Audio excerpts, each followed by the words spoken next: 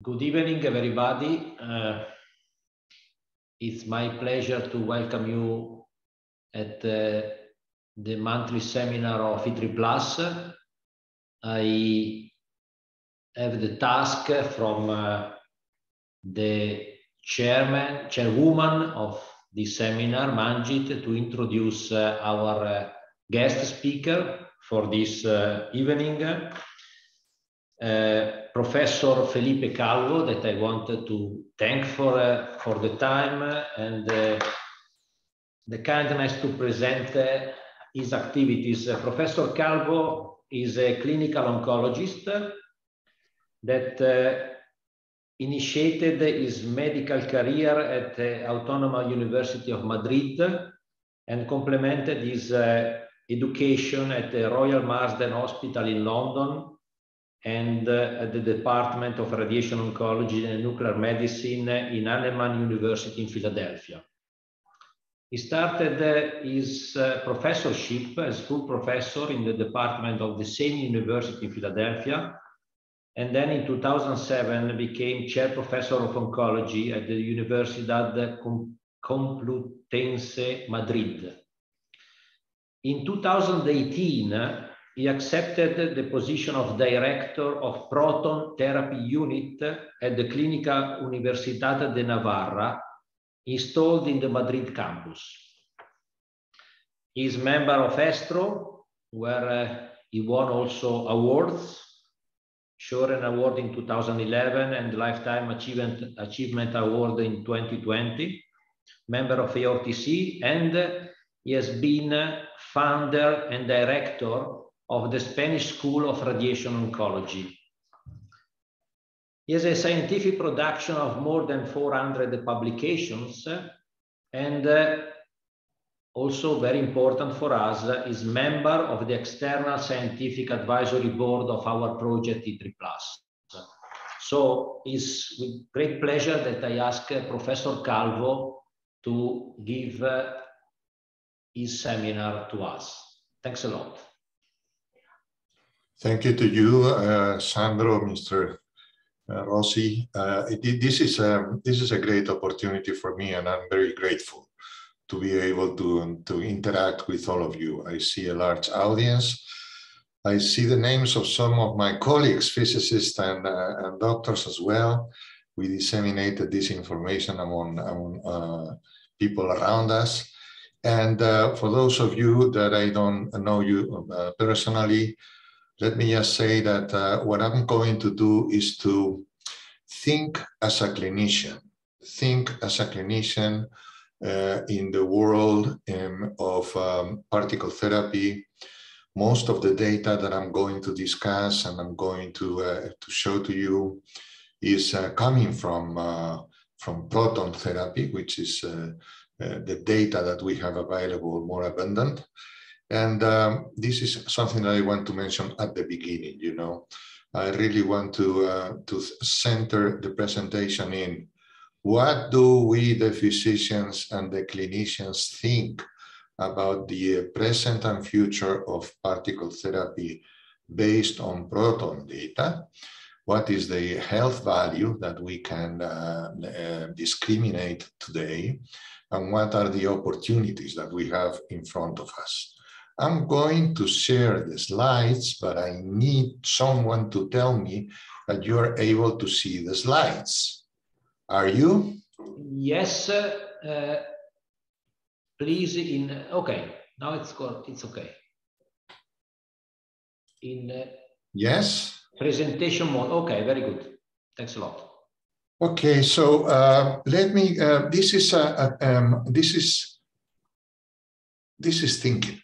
This is arguments. This is looking at the data and trying to understand from the point of view of a practitioner what is possible today to think about the implementation of particle therapy in cancer treatment and what will be possible in the very near future. Today, oncology and cancer medicine is a cycle like this. Is patient-centered precision medicine, is personalized oncology, and is your tumor. When I was trained 40 years ago, this was not this way. Tumors were the protagonist. You have to understand the tumors, and you can not forget the patient, but almost, you know. Today we have going through the cycle, and we are very, very much trying to understand how to use better our treatments and our diagnosis for every single patient, because every single tumor is probably different from another patient. Radiotherapy has grown and has developed to a level of excellence very high. I started my training with cobalt units. Now I'm working with protons. You know, this is a real dream technologically for an oncologist to be able to do all that transition. But what is important is that for the patient has been very good. For the patient and for the cancer treatment and cancer cure, radiotherapy has been able to introduce ways to be conservative with organs and functions, has been able to dance well with all systemic therapy that you can imagine, with immunotherapy, with chemotherapy, with any therapy, drug therapy, dance very nice with radiotherapy. And in those countries in which it is accessible to the patients, is used in a very high rate. More than 60 to 70% of patients along the treatment of their cancer are going to receive a component of radiotherapy, sometimes for cure, sometimes for palliation, sometimes not knowing whether it's for cure or for palliation. Like today we have the horizon of oligometastatic disease, which is an ambiguous situation in which we are not sure whether we're using radiation for cure or for palliation. A percentage of patients will be cured. I bring you this slide to show Europe and to show that in those countries in which radiotherapy is accessible, they have good technology and good management in healthcare. The increment of radiotherapy use expected for the coming years is around 20 to 25%, an amazing increment. And this is also true, has been reported by the North American colleagues. They are expecting for 2050 an increment of 30% of indications of radiotherapy in cancer patients, just with the present knowledge and practice. As you well know, because you are in the area, protons are growing fast in terms of installations and availability, and heavy ions is growing not that fast, but it's growing, and it's expected that it will grow, and protons will help to open the door for the use of heavy ions as well in cancer treatment. Again, as a thinker, as a practitioner, I want to share with you these two, the maximum. This is the first one is coming from one of my professors. Professor Giulio D'Angio was the founder of pediatric radiotherapy in the United States. Most of the trials with components of radiotherapy in pediatric oncology were developed by him, the doses, the fractionations, and so on. He started to see patients coming back from treatment with very important toxicities and very handicapped. So he wrote that editorial in Cancer. At that time, Cancer was the journal for oncologists. The editorial was "Cure is not enough." And this was like an insult for many radiation oncologists, because at that time, cure was enough. And I was trained with that mentality, you know, cure is enough, and then you have to pay a price for it. And but he was a visionary. He stated that very clearly. You know, for kids, for pediatric patients, we have to do it in a tolerable way.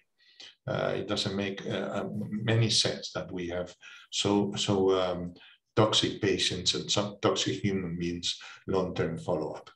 And the second image is personalized. Personalized is personalized. If you want to be the doctor of that little girl, you better be very nice to the muñeca, and you better, you better treat the context of the human being, and then you will be a believable doctor. One point, short point on protons versus heavy ions and Bragg peak. I know they are different. I have no personal experience with heavy ions, but what I would like to share with you are the arguments of protons, which are the door probably to expand the use of particles in medicine.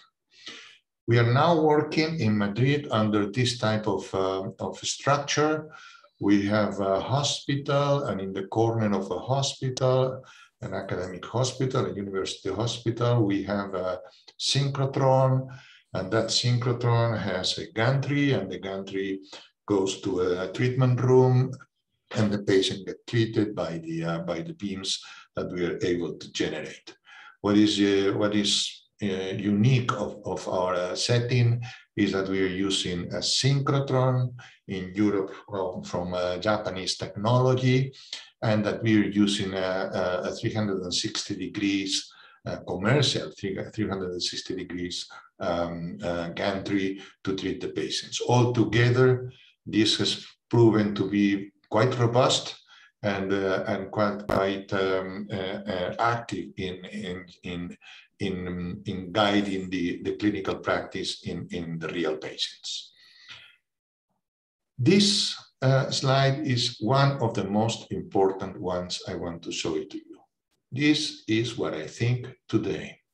I think today that proton therapy and particle therapy is bringing to oncologists and to clinicians a new science in which we have to be much more meticulous and much more interested prospectively, which is the science of normal tissues, the science of the tolerance of normal tissues. We are not with particle therapy today. The difference is the normal tissue toxicity or tolerance, the way you want to put it. The difference up to now is not so clear about the tumor control, but it's very clear about normal tissue toxicity. We are lucky to have the Bragg peak, and we are lucky to protect the fragile normal tissues. This is the way we do it. This is a good cartoon to explain to other people why the Bragg peak is so attractive, because we can't really protect a lot of fragile normal tissues in our patients.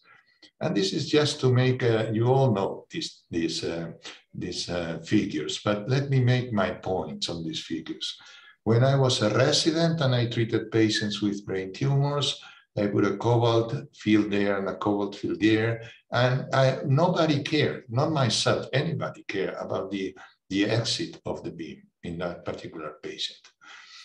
30 years after, we have improved amazingly on precision. We are able to really treat the target very accurately, but we probably have not improved in the protection of normal tissue. We probably have even done not such a great job on unnecessary irradiation to normal tissues. Protons, of course, both passive and pensive beam, are able to protect very nicely normal tissues around the target. In the brain is very evident, but in other sites in the body, is as evident as in the brain. Here you have the cranospinal irradiation model, which is amazing for us as clinicians, that you can protect the thyroid, the breast, the blood, all the microbiota of the intestine. Yeah, so it's a complete different biology.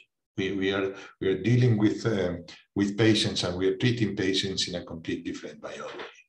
This is in colors, but in colors you understand that even the best technologically appreciated treatment for cranospinal irradiation, from the point of view like tomotherapy, from the point of view of unnecessary irradiation, is the worst.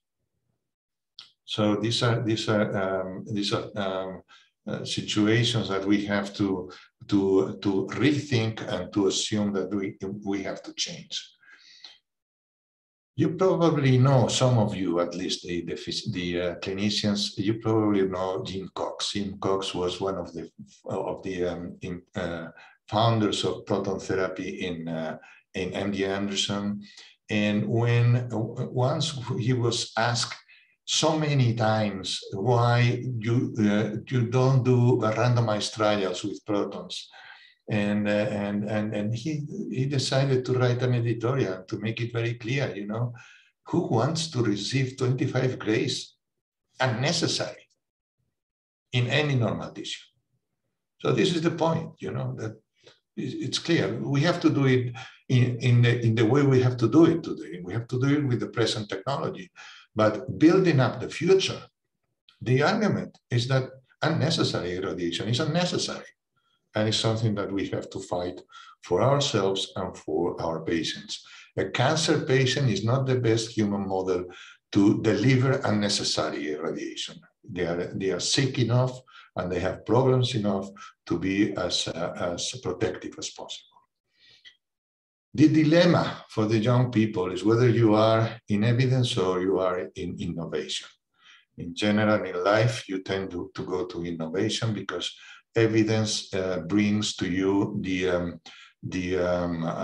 inevitably the limits of knowledge. And once you see the limit of knowledge, you think, well, let's change, let's move to another field and let's improve.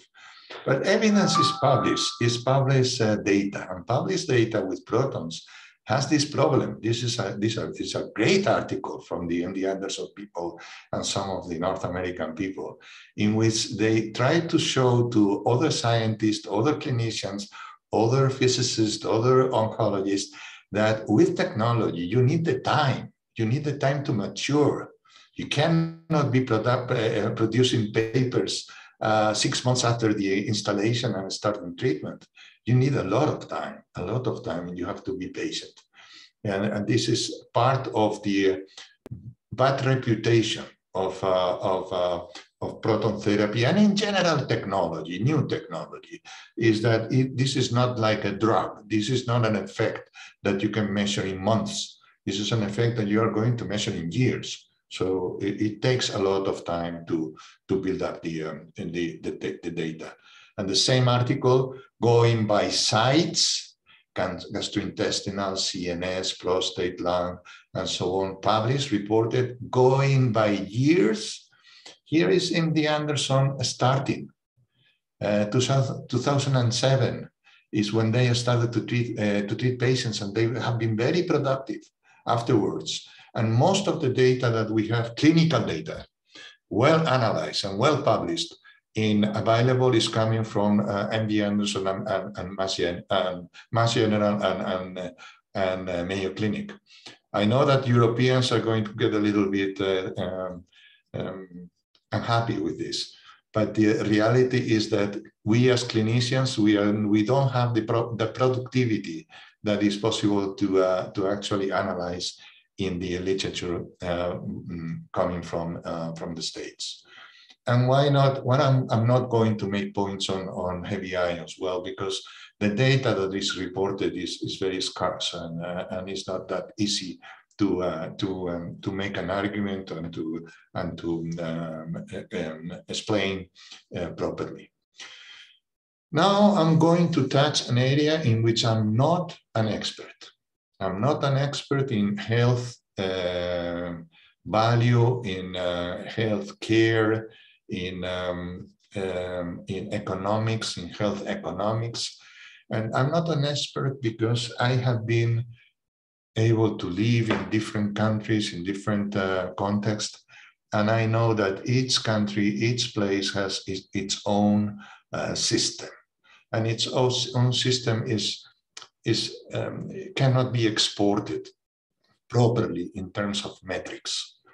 You know, international metrics in healthcare cost are heterogeneous, extremely heterogeneous, and that is a point that will make very difficult to homogenize the knowledge and to help to grow arguments, solid arguments for the expansion of proton therapy.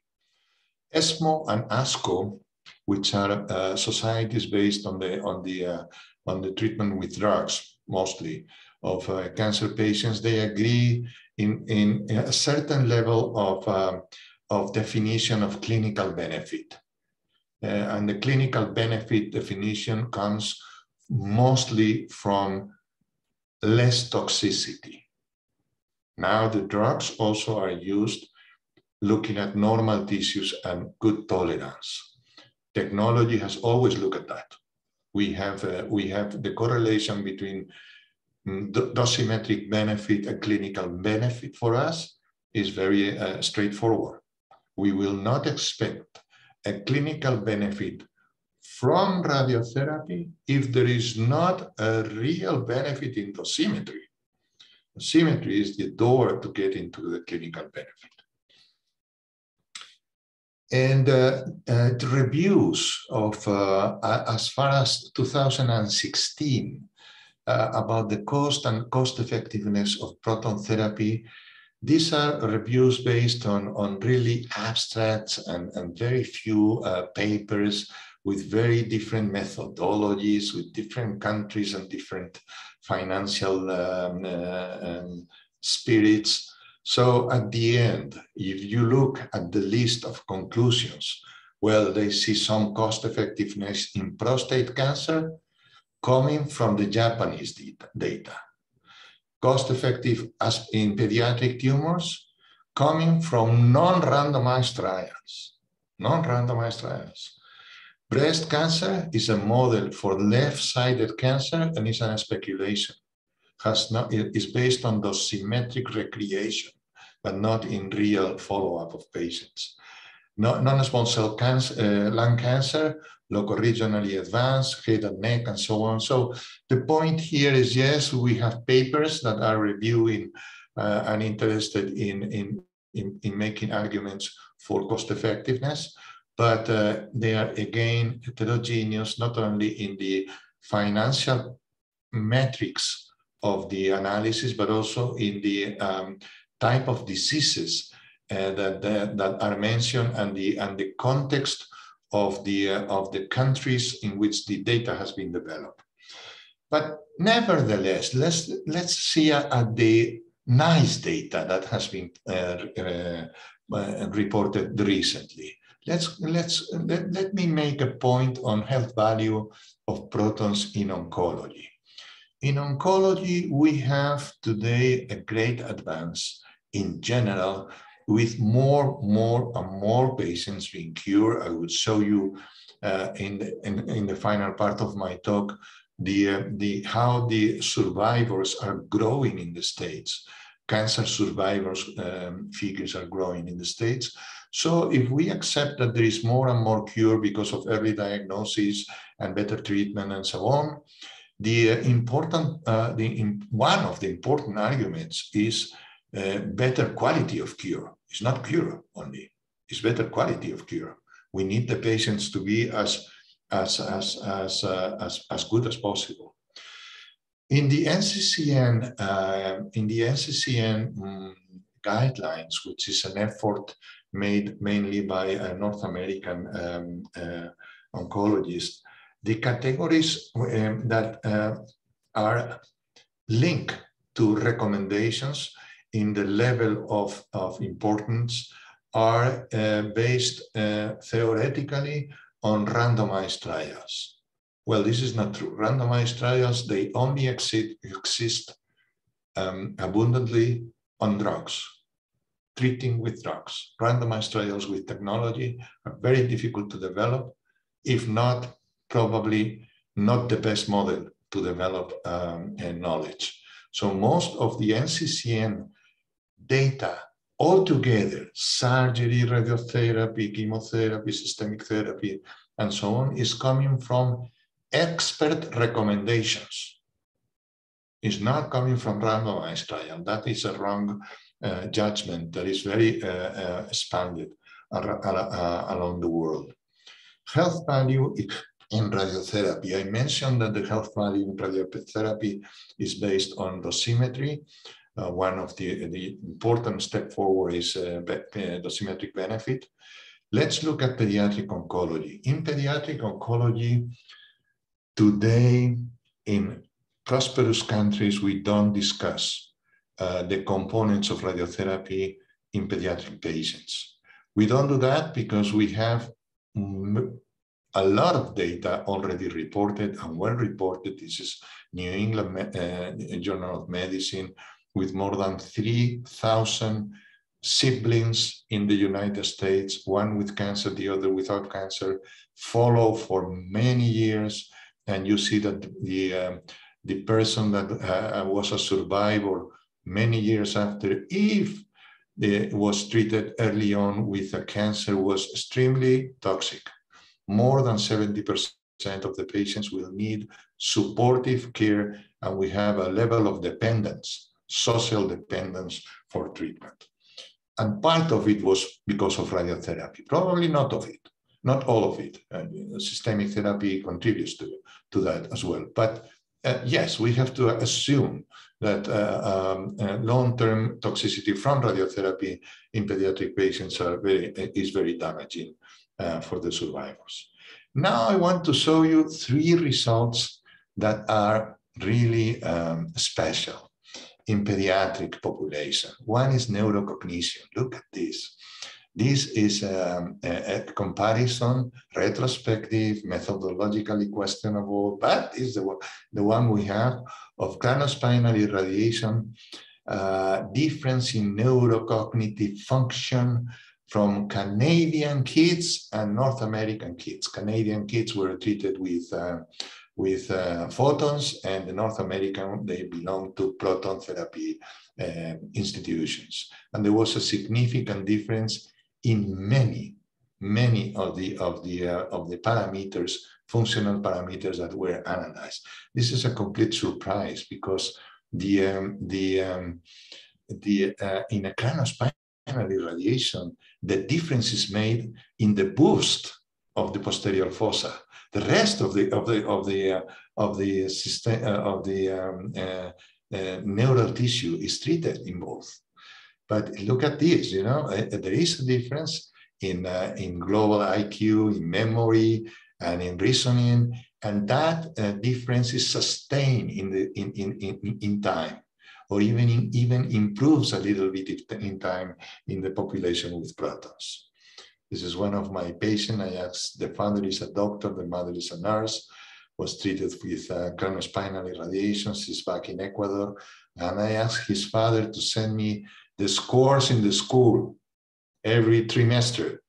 And the last trimester was terrific. She has a 10, a 10, a 9, a 10, a 10, and a 10. Hopefully that she does well very long term. Hematological intolerance in, again, pediatric patients, and again, the craniospinal irradiation model. In craniospinal irradiation model, the amount of blood, not bone marrow, blood, circulating blood that you unnecessarily irradiate with photons is very high. And you can see that, yes, when you compare protons and photons, there is a significant difference in leukopenia, in all the components of the blood. Lymphopenia, leukopenia, anemia, thrombocytopenia. So again, a model that is showing that the effect of unnecessary irradiation can be measured and will be important. Why important? Because in lymphocytes, in lymphopenia, is all our immune competence. And if we have patients lymphopenic, we have patients with less capability to defend themselves and to be able to cure the disease by his own immune reaction. And finally, a well-known topic, which is radio-induced cancer. Radio-induced cancer in proton and particle therapy. These are more than 400 Japanese patients follow long-term, up to 20 years after treatment. They were able to see that no malignant secondary tumor occur within the irradiated field. These were 400, more than 400, treated with particles, not a single radio induced in the field of high-dose radiation therapy. If you look to the opposite model, which is IMRT, photons IMRT, you see that you have a peak of radio-induced or radio-related tumors in the volume with doses as low as 2.5 grays. So really the night and the day, you know, a difference in terms of protection from secondary radiation-related tumors very high. This makes that today there is an agreement that pediatric patients should be referred to proton therapy centers if possible, all over whenever it is possible to do. If you look at the large international base on clinical trials Gov, proton therapy, there are certain pediatric trials and clinical registries. None of them are randomized. They all are observational. In adult cancer models, I want to make a point. In toxicity, I call it costicity, the cost of toxicity. In the academic literature is called financial toxicity. I think costicity is probably a better term. And what we think is a point of value for protons and particle therapy to be exploited in the future. Value is a relationship between positive outcomes and costs. And if you analyze these two elements, you can create a level of understanding of the value of a certain technique.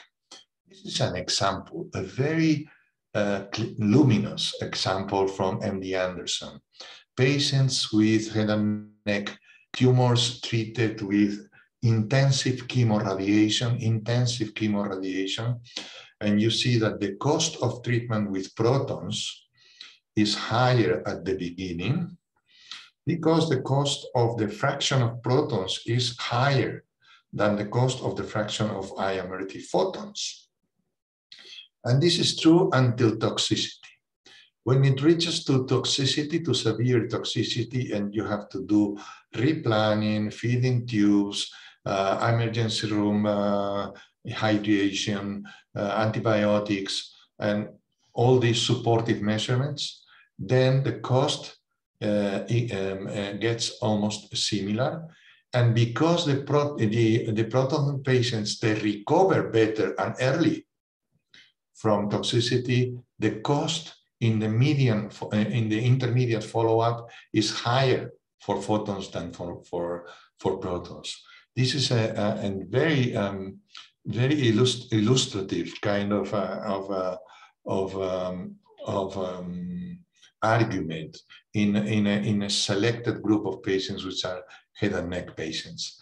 They have given recently, they have reported again, MD Anderson, and the senior author is Steve Frank. They have reported with data, with North American data, with dollars, what happens with these cohorts of patients.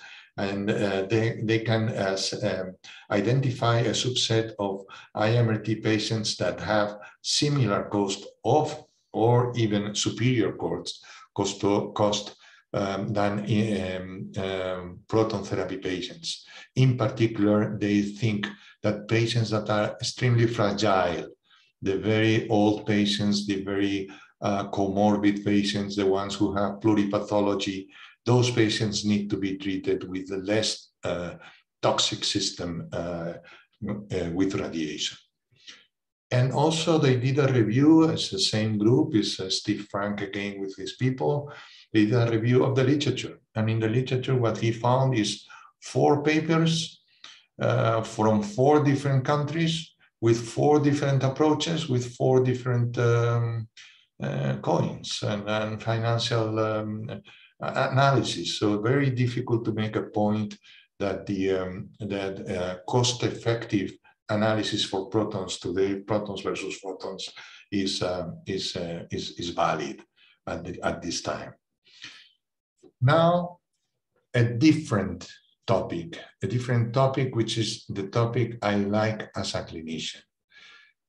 This is a great contribution from the University of Pennsylvania, in which they put together patients, thousands of patients, 1,500 patients, treated at the same time with chemo-radiation, intensive chemo-radiation, photons or protons, more with photons because of the coverage of the insurance company, less with protons.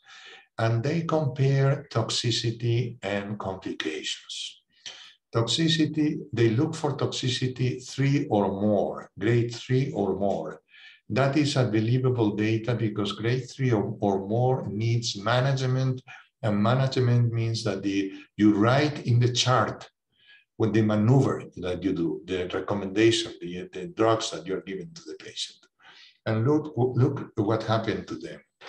It's a combination of models. It's head and neck, pancreas, lung, esophagus, and this group of chemo-radiation patients, intensive chemo-radiation patients, they were not able to show any effect, deleterious effect on survival, but it was a tremendous effect on prevention, protection, less grade 3 toxicity in the proton group of chemoradiation. It moved grade 3-4 toxicity with protons 11%, 27% with photons. And not only was the acute toxicity, but also the duration of the toxicity, and also in those patients who had admission to the hospital because of operations, program operations, and so on, the long-term stay in the hospital was significantly different, less for proton therapy patients than for photon therapy patients. But from the point of view of a clinician, why? Why such a difference? Why such a difference? What is happening in reality is that the area of the tumor, the target, is receiving a very high dose, and the patient is receiving chemotherapy. So the difference in terms of the biology of the toxicity is the unnecessary irradiation, low and intermediate doses in normal tissues. Is the only explanation for such a difference. And it has to be, it's like a systemic effect. It has to be through the blood, through the lymphocytes, because it doesn't go through the skin or the mucosa. It goes through a different type of effect that we have to think more about in the future. We have a great model from MD Anderson that mixed benefit in costicity and survival. And that model is esophageal cancer. They have treated and analyzed many times and reported many times their experience with esophageal cancer. Esophageal cancer needs, in general, chemoradiation and a surgical time if possible, if not chemoradiation radically. And the way to deliver protons is very protective to the heart and to the many other structures. In the case of IMRT or BMAT, you expose to low or intermediate doses of radiation therapy, much more normal tissues and more circulating blood. Here you have the effect on the heart. Here you have the effect, the non-effect of protection from IMRT photons or BMAT. They first analyze the immediate feature that we're able to analyze in this cohort of patients, which was the hospital stay after the surgery. And the hospital stay after surgery with 3D radiotherapy, IMRT radiotherapy, or proton beam radiotherapy was very different and very, very much significant. This means a lot of money, a lot of health value addition, and a lot of suffering as well. We have data from a randomized trial, first randomized trial that has been reported from the intergroup in the States, deals with esophageal cancer, proton versus photons with chemo-radiation and an opportunity of surgery if the patient is a candidate. And the first report is extremely different in terms of toxicity and complications. Two times more toxicity from photons than protons in what they call total toxicity burden, 11 events, and 7 times more severe complications in patients who were treated with surgery as well. So, you know, this is the difference was not what did not affect the survival, but difference in terms of health value is clear enough for patients proton and photons in the chemoradiation model of esophageal cancer, localized esophageal cancer. The group of MD Anderson, their own group, not the intergroup, their own group, their institutional group, they see a difference. They see a difference in survival, and this has been reported in favor of proton beam compared to intensity modulated photons. And the explanation, now look at me for a second. This, how can you, with the same tumors, apparently, with the same chemotherapy, the same radiotherapy, the same institution, the same postoperative care, surgeons and so on, have a difference in survival, which is a systemic effect from local regional treatments? Well, they are convinced that it's coming from lymphopenia. Lymphopenia is an effect that is seen much more frequently in photons than in protons. And in photons, that frequency is not only more, but more severe. Probably those patients have a problem, a real problem in self-defense, in autoimmunity.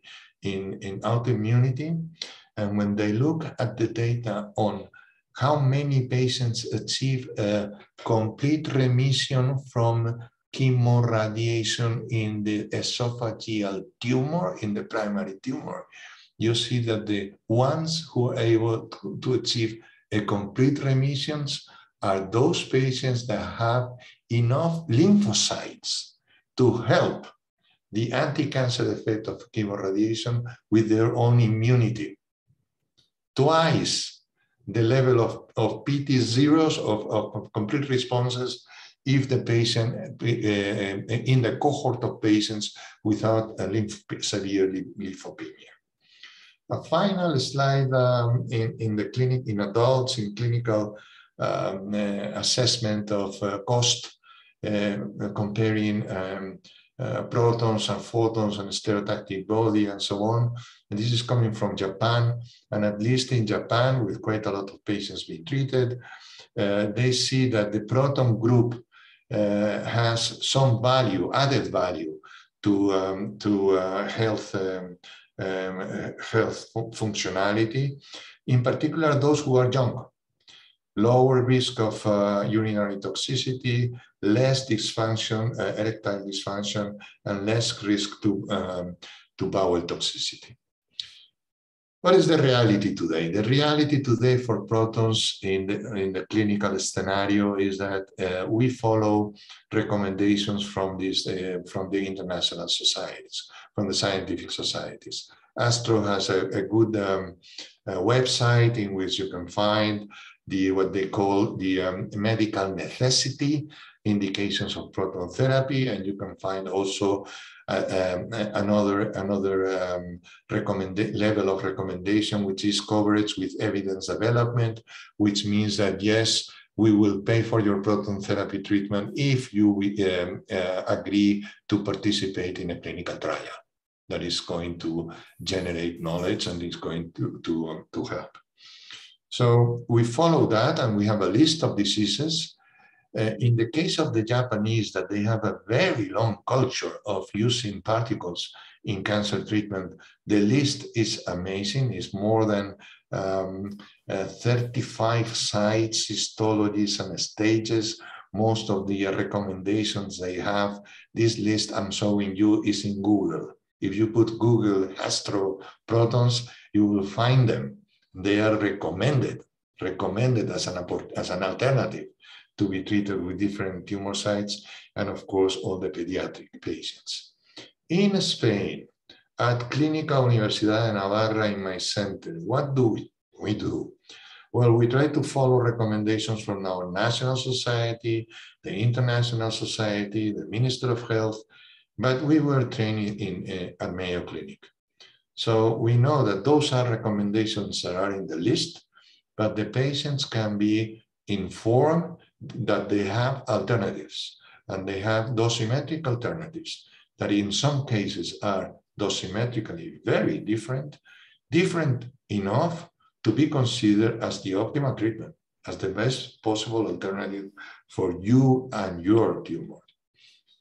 Let me show you one day when I was training at Mayo Clinic. I did this slide with my own iPhone. This was a computer from a nurse. And that day, which was the 5th of August of 2019, she showed me this screen. And it's patients being treated in the proton therapy center at Mayo Rochester, the different disease sites that they are treating, the different number of patients that they were treating. It was a monument to transparency, to institutional transparency, but it's a monument also to the use of protons in a liberal way, in an open way. If it is a better dosimetric option, we offer the patient that, and if the patient is interested, we can do that. Important in the mind of doctors, as much as we get old and older, we try to learn the other lessons that are not based patient to patient, but are society lessons. And the society lesson I want to share with you at this moment is that in Europe and in Spain, we have a very important demographic change, which is a social change, which is going to impact very heavily on healthcare, health value arguments, and so on. In the same way, we are not discussing protons to pediatric patients. In a very similar type of arguments, we are not going to discuss in the near future proton therapy to old, very fragile, very comorbid patients, because those tissues are not normal. They are very abnormal, and they need as much protection as possible from the component of radiotherapy if they are going to survive longer. This is what happened in the States. This is another social change, another demographic change, medical demographic change, which was unexpected to me when I was a young resident. I never thought about this, that we were going to accumulate so many long-term surviving patients from cancer, many of them treated with radiotherapy, many of them needing new radiotherapy, and putting into the table the issue of irradiation. So this is another thing that is changing. And if you look at survivors long-term, in total, more women than men are alive very long-term, and women will develop other type of cancer as well in this type of cohort. Opportunities for practice. Irradiation is a reality. It's not in the list of many of the societies, but it's something that is a real demand. This is a patient with a recurrent tumor in the area not previously irradiated. Here you have atrophia and not and there is a little bit of here. And after being treated, you can see that the tolerance was nice and the remission was nice, and we were able to concentrate the dose into the area and to avoid large areas of tissues previously irradiated, which was not going to be tolerable for the patient. Another opportunities are coming from the mentality of interdisciplinary oncology. Interdisciplinary oncology is to put the patient in the center and to put the treatment systems around the patient. And you can mix intelligent ways to use radiotherapy. This is a recurrent sarcoma patient after a previous irradiation. You can do preoperative radiotherapy and being very protective of the small bowel, and then you can resect and do intraoperative radiotherapy. That's a combination that can be exploited for certain patients. This is an unresectable pancreatic cancer patient in which you do preoperative chemo-radiation with protons, again, quite a lot of protection of normal tissues. And because it is unresectable, then you can do a boost with intraoperative radiotherapy, again, removing normal tissues away from the electron beam. And also in protons, we have learned, and is common practice, to use expanders, tissue expanders, to protect normal tissues. This is a typical example of an expander in a prostate case, where the rectal wall is moved away from the area of high risk toxicity from the beams. Another provocative feature that can be incorporated as an opportunity is the abscopal effect.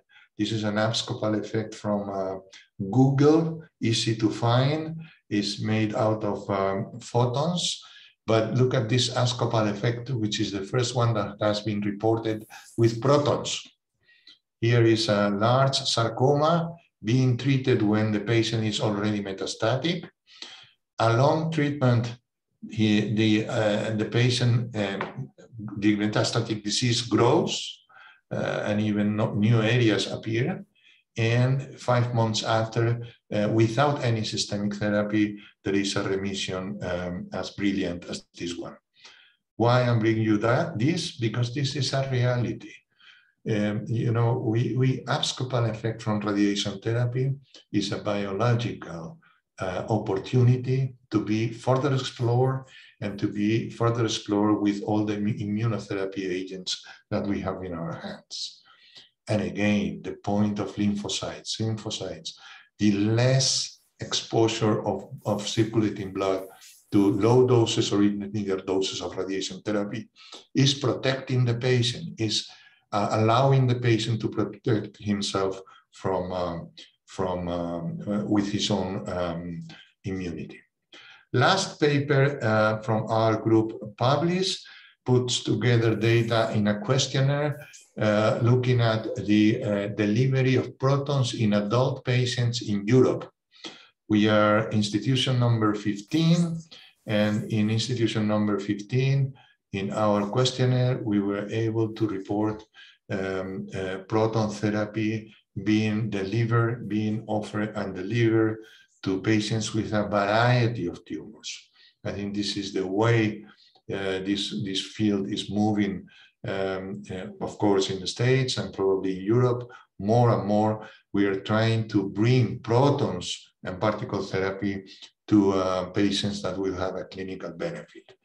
In total, this is a summary for you of our activity. More than 360 patients have been treated, all of them in COVID pandemia, all of them in COVID pandemia. We started with COVID and we continue with COVID, from many different countries, and with a technology that has proven to be quite robust in terms of functionality. It's all about people. The PRAC-peak is protecting normal tissues. The normal tissues have to be estimated and understand much better. We don't understand well by NTCP algorithms the reality of single patients, single tumor, single tissues, normal tissues.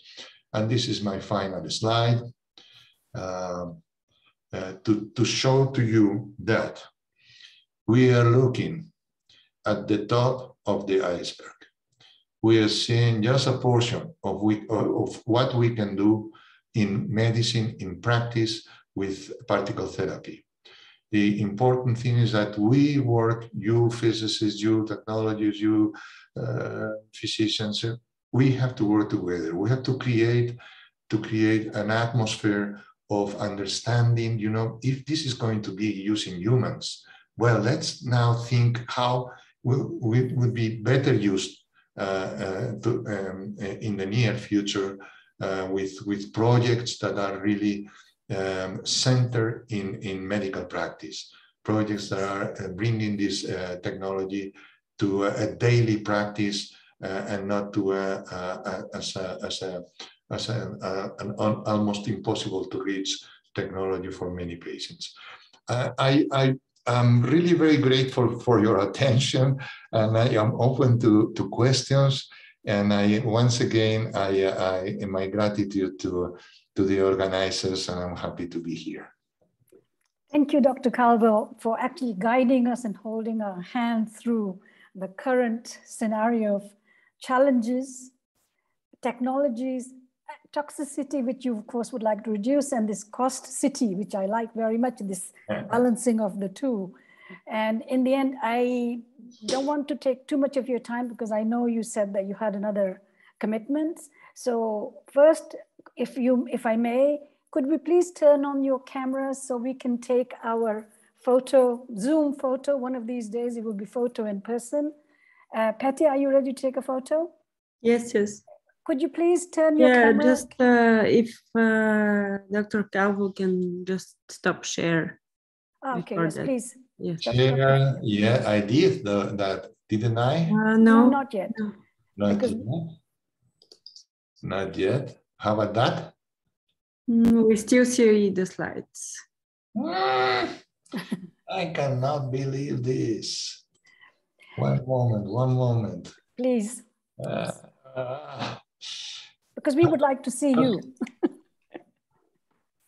That didn't work either? No. No. What about that? Still not. Oh, well, listen. Let's take a photo anyway. It won't be as, that's the way it is. But anyway, could we please turn on your video cameras and let's take a photograph and then for questions.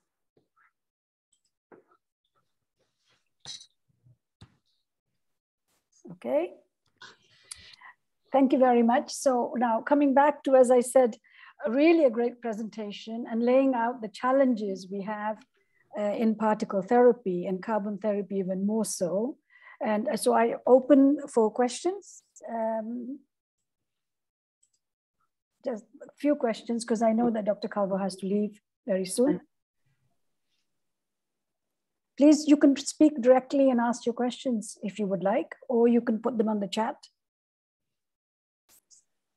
Thank you, Professor Calvo. It was a really great presentation. I have a question for you. These patients, anyway, are quite rare disease. The patient that we see also in Italy, they are quite difficult to find, to select. What's your approach to the recruitment of patients in Spain, and which are your advices on this topic? On practical terms, we accept patients for proton therapy that are sent to us from the different public healthcare hospitals and so on, with diseases in the list of the minister. that we see, we evaluate, and if the patient is a good candidate, we will treat the patient without any restriction. Then in our own practice, we offer the patient proton therapy as an alternative to photon therapy if we see a major difference in dosimetry. Even if we are not sure that that dosimetric difference is going to be an important clinical difference benefit. But even if, in that case, we explain the patient that he has two alternatives, and we try to make the point of what is the expected clinical benefit that can be achieved by proton therapy. So important, Sandro, we are offering proton therapy openly to patients that we believe that they have a difference in dosimetry important enough to make a clinical advice. Thank you. So there's a question on chat saying, how many pediatric patients were treated during the COVID period? Yeah, at your center? Yeah, good question. It was in my slide. We treat 1/3 of our patients are pediatric patients, and of them, half of them need anesthesia. Of them, all of them have to travel. It was a minority that they live in Madrid. Many of those kids are coming from all over the places. So we have to train ourselves to care those patients very especially. Yeah, protons today is nice, but in the case of pediatric patients, you have to have an special expertise, and it's good that you have proton therapy units in hospitals, inside hospitals, because that helps with the anesthesia, with the radiology, with nuclear medicine, with so many other services that you need to give to the patients to care them well. So I have a question, because one of the things we've been struggling with, as you know, is this cost city, okay? And at the same time, as a person who's treating patients, you of course want to have reduced toxicity and reduced cost overall. And your data clearly shows that if you do integrated analysis, actually the costs are not so different. So how do we overcome this apparent immediate reaction is that it's very expensive to do particle therapy? Well, we have to be quote unquote very aggressive in showing the managers and the health authorities that the cost of a cancer patient is an integral cost. It has a cost on the delivery of treatments, it has a cost on the supportive care, and it has a cost long-term in terms of dependence, social dependence. They have to go back to work. They have to go back to life. So, and these are costs that can be financially analyzed and put together. This is important. Yeah. And then we are forgetting one cost that is very important, which is suffering, human suffering. So we are not making dollars and euros about that, but it's a great cost. No, I absolutely agree. And I think, we've been looking at this, and I remember Roberto Recchia doing some cost analysis more than 10 years ago, and yet still there is this immediate reaction. So we obviously have to, as you say, do a collaborative effort to change that perspective somehow, because it still seems to be in the current thing is costicity. There's another question on the chat. What can we do to expand the list of clinical indications for particle therapy? And what model of patient selection would be the most appropriate? The academic way to answer that is that we have to do studies. And we have to do studies methodologically influential. And the temptation is, yes, we have to do studies, randomized studies, or no. This is academic. We have to learn the lesson. we have to be able to build up prospective information, well analyzed, well registered, and with that grow the arguments. If we wait for randomized data, first, we have to wait long term because local therapy requires a lot of time to get a feedback. And secondly, there is no support, financial support for that type of research. So, you know, academically, you do methodological, good methodological trials. No, we have to do it together by integrating expert groups with similar interests and try to expand the knowledge prospectively, nicely registered, and with points, objectives that are value, added value, health value, values that are measurable. No, we need a different scenario. And I agree, and actually Kai Grau was on the list before, and this is the European Particle Therapy Network is actually going towards that, of trying to work in an integrated way. And I think this is the only way we are going to make the next steps, as you are saying. So I absolutely agree. And I know that you are you have another appointment. So I would like to thank you very much for a wonderful presentation and really leading us by the hand that the advantages, but already the current challenges that we are facing. So thank you again and see you in Pavia. Thank you all. Thank you all very much for your patience. Thank you all. Thank you. Bye-bye. Bye-bye. Thank you. Bye-bye.